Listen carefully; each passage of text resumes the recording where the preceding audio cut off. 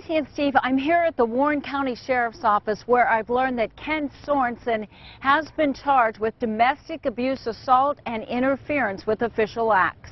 Sheriff Brian Voss tells me deputies arrested Sorenson at his home near Milo that you see here after a passerby called 911. He says Sorenson's wife was crying and suffered an eye injury. You may remember nearly a year ago, Sorenson pled guilty to federal charges of obstructing justice and falsely reporting federal campaign expenditures.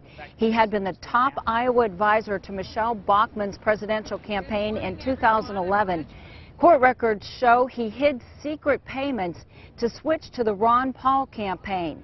He has not yet been sentenced. We'll have reaction from Sorenson's attorney, and we'll talk to the sheriff here coming up on News Channel 8 at 6. In Indianola, Cynthia Fodor, KCCI 8 News, Iowa's news leader.